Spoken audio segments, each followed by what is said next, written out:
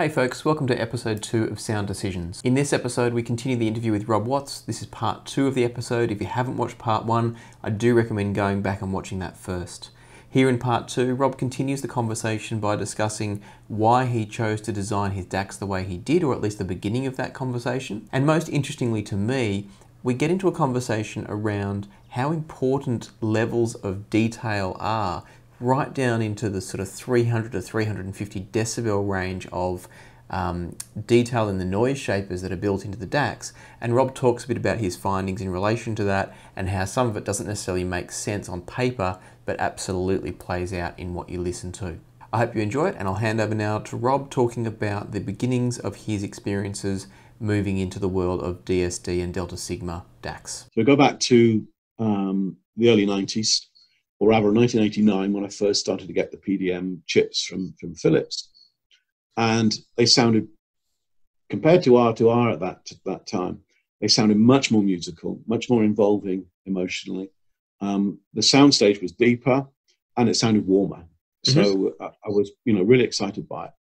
But when I first started studying how PDM works, or DSD works, having a 1-bit running with only 256 pulses, because that in those days it was 256, DSD 256 that you were using, only having 256 pulses.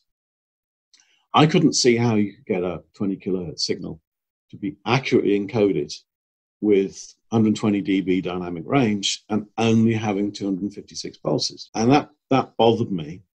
So what I did was to have a product which was called the PDM 1024. And that used, I think it used 4 of these devices, or maybe used 8, I can't remember. But I fed each individual DAC with a random source. And so you were randomizing the areas and improving the performance of the noise shaper by having 4 or 8 of them and summing the output together in the analog domain. What I noticed was the depth perception, the detail resolution did sound a lot better. So that kind of reinforced my view that there wasn't enough pulses available to accurately reconstruct the signals. The other major issue that we had was that every single time we produced a DAC, they sounded different and they measured different. Right. And you'd have to tweak each individual DAC to get decent measurements before it be passed through. The Delta Sigma DACs, DSD DACs are horribly sensitive to master clock jitter, and they're horribly sensitive to parasitics because of your switching activity. So the thing about a DSD DAC, or the disadvantage with a DSD DAC, is that your switching activity rate, like R2R DACs, varies with signal. So when you're reproducing 0, it's going backwards and forwards at a very fast rate. When it's reproducing fully positive, then the output just goes +1. When it's reproducing fully negative, the output just goes to -1. So there's no switching activity, and it's going to both extremes. So as the signal gets larger, your amount of switching activity gets smaller. So that in turn creates issues with your any clock jitter, any glitches that you get is going to become signal dependent. That creates distortion. So that was another issue. The other issue is how sensitive it was to jitter.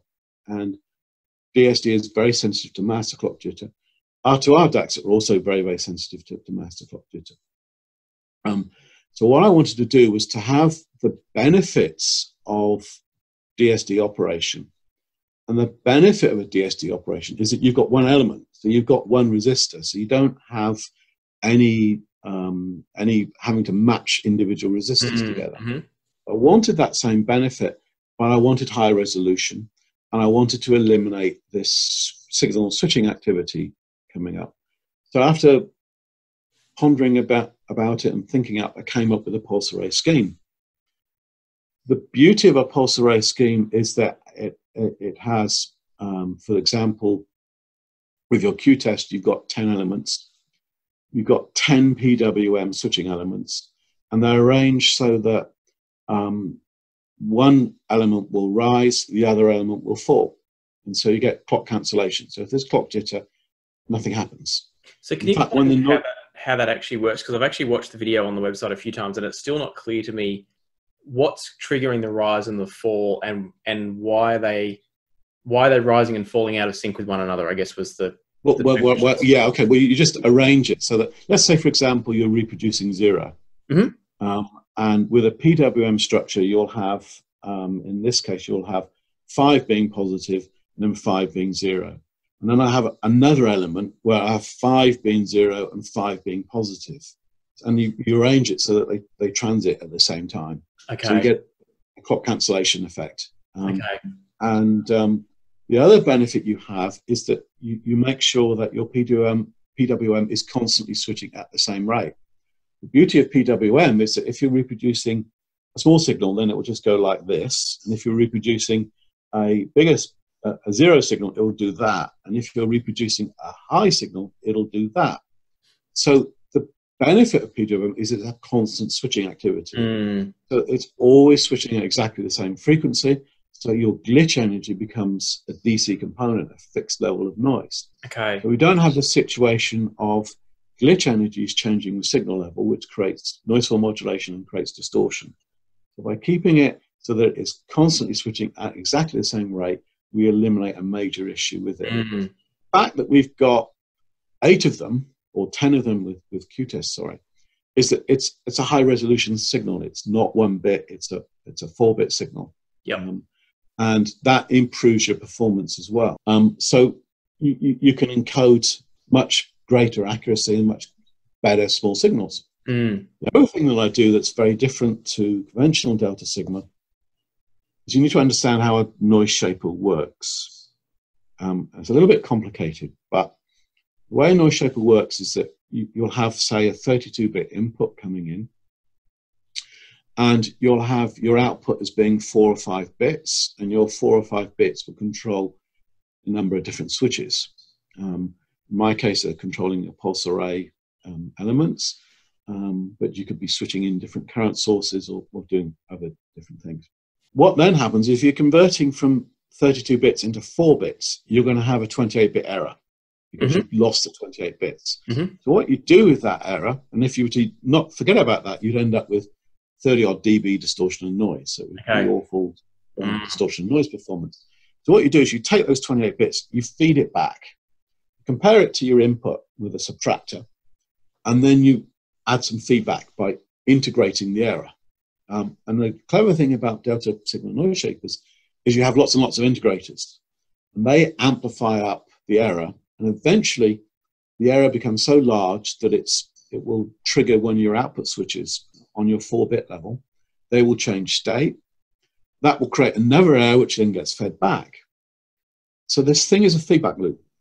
And the resolution and the performance of the feedback loop depends upon how fast you run the noise shaper. Just to clarify what Rob's saying here, and I'm going to oversimplify it significantly, so apologies to the engineers in the world for how simple I'm about to make this. But essentially what Rob's saying is that the noise shaper is a system that it's a little bit like noise cancelling headphones in the sense that it's identifying the noise, it's feeding that noise or the inverse of that noise back into the signal to cancel the noise out. And so that's where Rob's saying it depends on how fast they can run the many steps of that filtering process to get a really accurate representation of the noise and therefore filter it out correctly. Massive oversimplification, but that's the gist of it in terms of it being a feedback loop. It's what's the noise issue, can we reproduce it, and can we send it back on itself to cancel itself out? Conventional noise shapers only run at 3 megahertz. You've got a very low activity rate. That means you've got a lot of high frequency noise coming out, and it also means that your distortion and noise on the in-band performance is not very good. So I recognize that if you could run at a faster rate, you'd have much better resolution. It's about making your resolution better. So in my case, we're looking at 2048 changes in the output from 44.1 kilohertz. So it goes through that loop very much faster, and you get much better distortion and noise performance. As time has gone by, the quality of your design tools have gotten better, so simulation tools have been better. And now I can take my noise shaper, I can do what's called a Verilog simulation. So the beauty of a Verilog simulation, and they call it simulation, but it's not a simulation. It is, you put in some inputs, you get some outputs. They are exactly what will happen with the real hardware. So it's not a simulation in that you're trying to model something. It is completely accurate modeling of what's going on. So you can put in a sine wave, and then you can extract your data output, and then you can run that through an FFT, and you can do some measurements. In the past, I could run with, PC tools were so poor, you'd have 1 milliseconds worth of output, and that would take you all day to do. Wow. Now I can do 50 milliseconds of audio output, and it'll take half an hour. Okay. So you can do 4 million point FFTs. You can do even larger FFTs. So FFT, you can really analyze. Sorry, what do FFT stand for? Okay, FFT. When you see a distortion plot, you'll see the 1 kilohertz fundamental. Mm-hmm. You'll see the noise floor. You see all the distortion. To create that plot, you're using an FFT, which is a fast Fourier transform. Okay. So it converts your analog signal into frequency bins, so you can see what each individual harmonic's doing. Gotcha. So it's the key for extracting information on how this thing is measuring. When I was, if you'd asked me this question, how good a noise shaper does it need to be, sort of 10 years ago, I would have said all you need is a 200 dB noise shaper. Because 200 dB, that's 32-bit accurate. There's no way you'll ever get your analog section to be 32-bit accurate with 200 dB noise performance. It's never going to happen. You're never going to get distortion at that level. So I always felt that 200 dB was good enough. And DAC 64, the QBD 76, these all had 200 dB noise shapers. Conventional chip DACs, the best of them are only 140 dB. So they're actually quite poor at reproducing small signals. And this has a problem because if you cannot reproduce your small signals accurately enough, then your perception of depth gets degraded. Detail resolution and depth gets degraded. So to make a noise shaper work, you have to run at much higher rates than a standard chip DAC. But when I was designing Hugo 1, I noticed something very strange. And I got really good sound quality performance with the first prototype of Hugo 1. I was very excited by it when I first heard it. But I hadn't added crossfeed function. So I needed to add the crossfeed function, but at that time I was using 95% of the device. Crossfeed was going to make it go over 100%. So I had to put the design on a diet and slim it down. It was still a 200 dB noise shaper, but it was fundamentally simpler and different to the first noise shaper. Ran a listening test, and I was expecting it to sound worse and then worrying about what the hell I was going to do if it did sound worse, how I'd recover the performance. And it was rather strange. It actually sounded better. And the perception of depth and detail resolution was better. So this was really weird because just changing something at minus 200 dB, that shouldn't make a difference to the sound. So when I came to designing Dave, which is the top of the range DAC, I had a huge FPGA, and this was 10 times larger, and it meant that I could explore this avenue and test my assumption that a 200 dB noise shaper was good enough. So I created a better noise shaper. It was 220 dB, and listened to it, and indeed, depth got better. And I kept this process going until I could no longer hear a change. And after about 3 months of designing on this and playing around with all this, I got to the final solution, which was a 330 dB against 350 dB. And even at that level, you could still hear a subtle change in the perception of depth. It was very small by comparison to the 200 to 220 dB, but you could still hear a change. So this was really crazy. What it meant was that it doesn't matter with depth and detail resolution. If there is an error, it doesn't matter how small that error is, you will be able to hear the change. Trouble is these numbers are so incredibly small. 200 dB to 350 dB. I mean, when you look at the performance of a noise shaper at minus 100 dB, you're looking at 0.101 dB change. Wow. These are just incredibly small. And for me to say this level of performance is important, I could easily get branded as a complete lunatic because it is crazy that we could easily hear these levels of shift. And it's really, really weird. And to some extent, I don't understand why the brain is so sensitive. But then depth perception, we know the cues that the brain uses for depth perception, but the brain is so incredible in terms of how it calculates where an instrument is located in space. Don't really understand how the brain manages to do that.